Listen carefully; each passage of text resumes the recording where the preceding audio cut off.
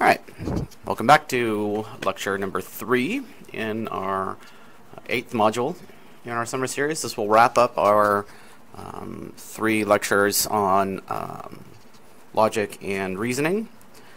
We're going to get into now talking about different logical fallacies and ways in which we can think about forming cohesive arguments. So let's get into a few of these that are important for research design, and that certainly will become important when we start talking about things like decision making, particularly post hoc, ergo, propter hoc, and sum hoc. So post hoc, ergo, propter hoc is Latin for after, therefore, because of it. Essentially, the post hoc fallacy is committed when it is assumed that because one thing occurred after another, it must have occurred as a result of it. And so there are lots of different ways in which this surfaces, but essentially things like belief that vaccines cause autisms because children have vaccines, and then that occurs at the point in the developmental timeline right before symptoms of autism start to emerge. There is a belief that one thing causes the other. Of course, nothing could be further from the truth. Vaccines do not cause autism. There's enormous amounts of research covering that. But that logical fallacy is still committed often. And this is also a big part of what we call superstitious learning. So, hockey players, for example, oftentimes are really superstitious. They will put on all of their gear in the same order. This shoe, skate, then that skate. This pad, then that pad, then, whatever. Because they think it has something to do with their luck in the playoffs, for example. And so they're committing this logical fallacy that they've won because they've done all of these superstitious things. Sum hoc, very similar. It's just because two things happen at the same time, they must be causally related. This is the kind of thing that happens when very quickly things happen at the same time, and we assume that the two must have caused another. So, for example, you may have been somewhere, and a very loud noise occurs at the same time somebody gets up, and you assume that the two are related, and you try to figure out how those two things are related to one another, when in fact they are completely unrelated. So these are both very similar. And we'll talk about how this can result in some decision-making errors, in particular in what is called illusory correlation, because we think things are occurring together. We believe they're related, and that's in fact how stereotyping and racial bias often is formed. Other important logical fallacies, particularly those that go along with research design, are things like hasty generalization and sweeping generalization. Hasty generalization usually tries to draw a general rule from a single, perhaps atypical case. And you see this all the time. You have one refugee who commits a crime, and now all refugees are criminals. That's a hasty generalization. A sweeping generalization then is the opposite, where we try to use a general rule to apply to a single case. So now let's say we've decided all refugees are criminals through hasty generalization. Now we're going to apply that to every single individual we meet. And again, you see this a lot with stereotyping. So let's say there's stereotypes about gay men. And so you have this general belief about gay men being less masculine. And so now you apply that to every single gay man that you meet. That would be a sweeping generalization because you've swept up that one individual with this general rule that you believe. The slippery slope fallacy, this one is constantly occurring. We falsely assume that one thing must lead to another. We're legalizing marijuana. It's a slippery slope. Next thing you know, we're going to be legalizing cocaine and heroin. All of these things, marijuana leads you to do all these bad things. That's not true. So this idea that one thing must lead to another, that there's this sort of slippery slope, is not entirely true. In fact, it's very rarely true. Ad populum, or what we call the bandwagon fallacy, is committed by arguments that appeal to the growing popularity of an idea as a reason for accepting it as true. And we make this all the time in the United States in particular. We are obsessed with polls. We're obsessed with what everyone believes to be true or what everyone believes to be right. And in fact, simply because something is believed by a lot of people does not make it true and does not make an argument to be true. And that's something we have to be very mindful of, particularly in these media-driven times. So that then gets us to understanding the anatomy of an argument, evaluating the strength of an argument, then we'll talk about reasoning versus rationalizing, and then get into some common argumentative fallacies. So the first thing to understand in understanding the anatomy of an argument are a number of things to think about.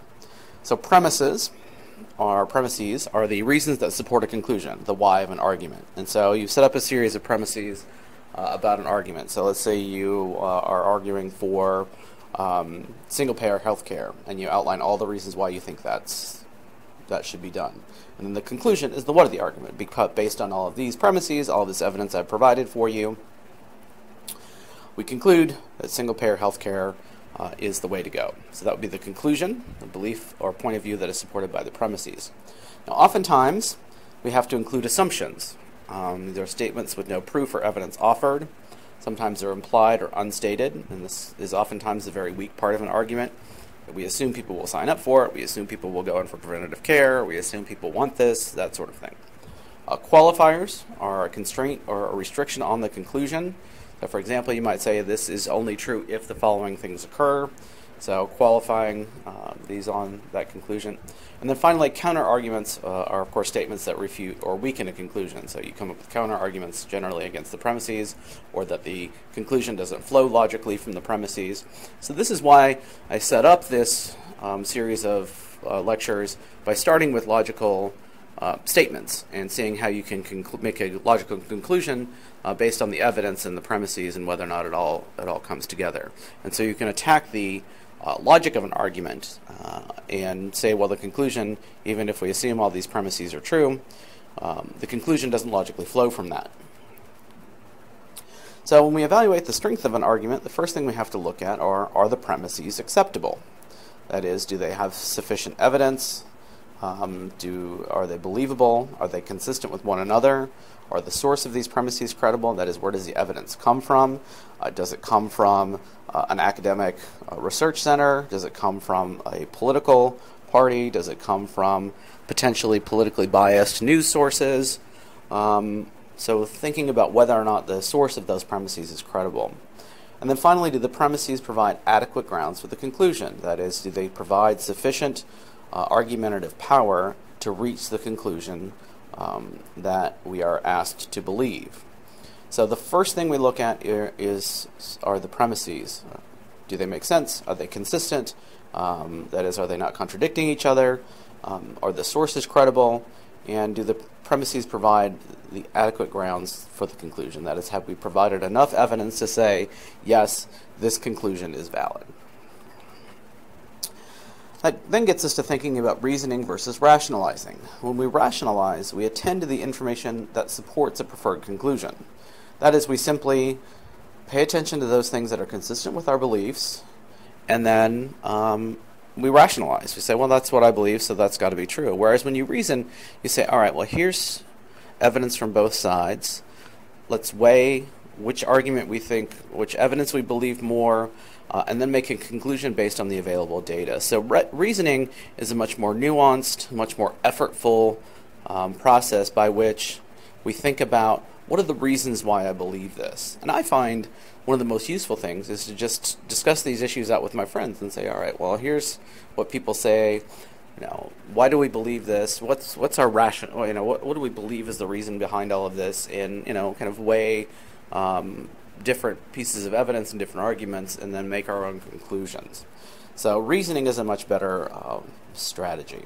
Almost everything you read or hear, keep in mind, has been designed to persuade you to do or believe something, particularly in this crazy, insane time that we live in. So we have to think about trying to keep our heads on our shoulders and think about the reasons we believe things, and think about what does the evidence tell us, because often we are confronted with propaganda, which is often charged with appeals to emotion rather than reason. The entire anti-vaccine movement is based on propaganda. It's charged with appeals to emotion. There's absolutely no logic behind it. There's no reason behind it.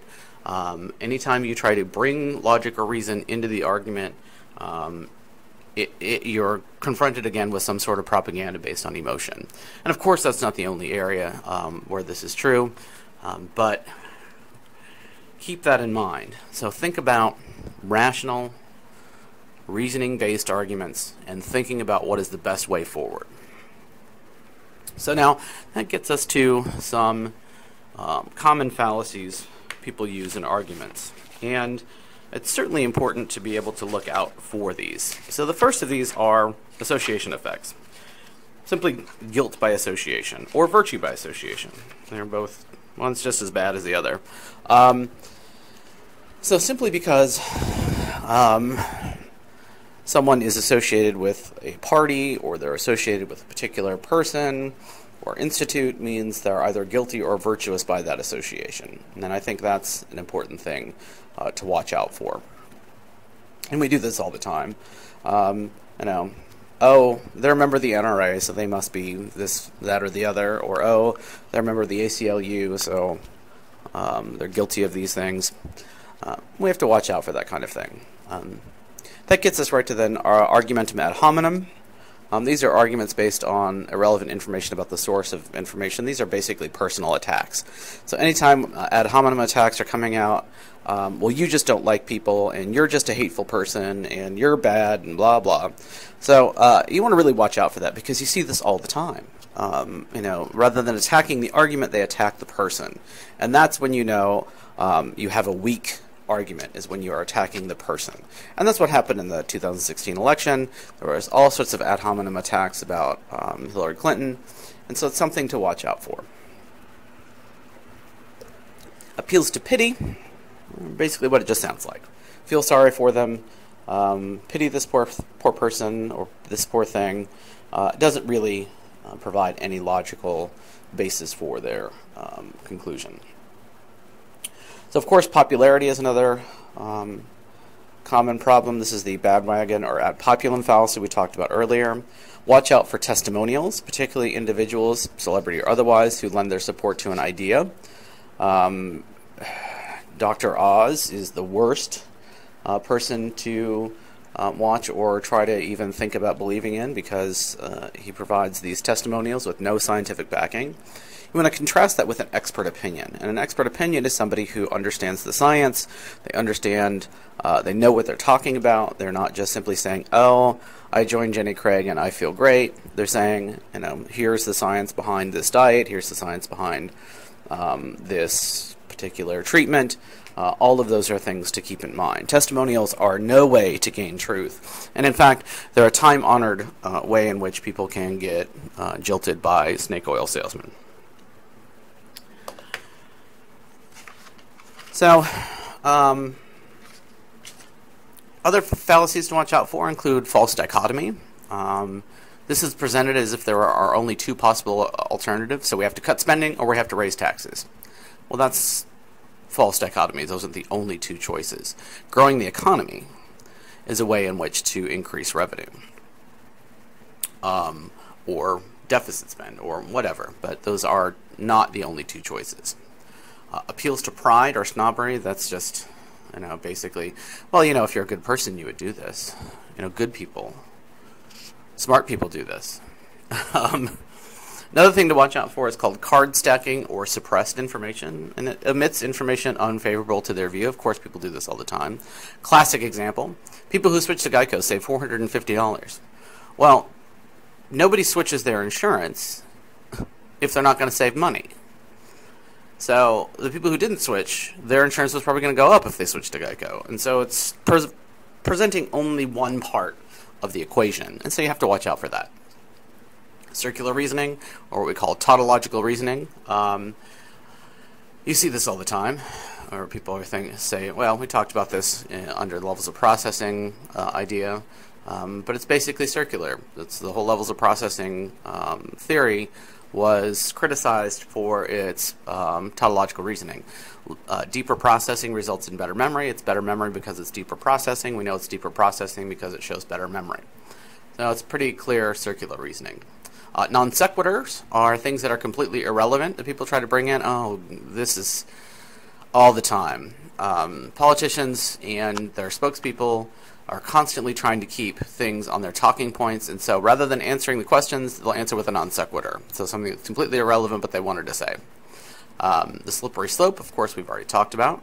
A straw person argument is when you make a relevant point, but then make it weak and easy to talk down or knock down. And so you take something that's nearly on point, but it's the weakest part of the argument, and knock it down, and then you make it sound like the entire argument is invalid because of that straw person argument.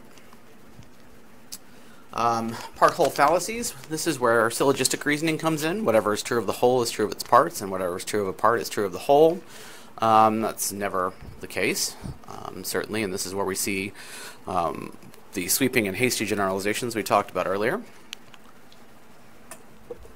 Appeals to ignorance is another example. Well, where's the proof of that? Absence of evidence is not evidence for a conclusion. And so simply because there isn't evidence doesn't mean you can provide any sort of conclusion. Inappropriate analogies, you have to watch to make sure that the analogies actually line up. We see that a lot. Appeals to authority. Hollywood political endorsements, Dr. Oz, Jenny McCarthy. These are people who, for some reason, we think we should listen to, when in fact they are oftentimes giving us terrible advice. Incomplete comparisons is another thing to watch out for. People often don't tell us what they're comparing something to, and so they'll sort of make this idea about comparisons that doesn't line up. Knowing the unknowable. People will often try to make claims about how they know something when in fact it is something that is unknowable. False cause, so that is, this is where we get the, things like post hoc ergo propter hoc and sum hoc. Assuming because two things are related together, they must be causal. This is something to watch out for when we talk about things like correlation coefficients and correlational research. Put downs, arguing that thinking or agreeing with a position makes you stupid or unpatriotic. See this all the time. I think it's really unhelpful. Oh, you voted for that person? Well, you're stupid. How could you do that? That's not very patriotic. That's something I think to really watch out for. And then finally, appeals to tradition. The most dangerous phrase in the English language is we've always done it this way. And I think that is no reason other than the fact that people don't like change. And so we'll finish with that as our last common argumentative fallacy. Our next lecture, we'll pick up and talk about problem solving.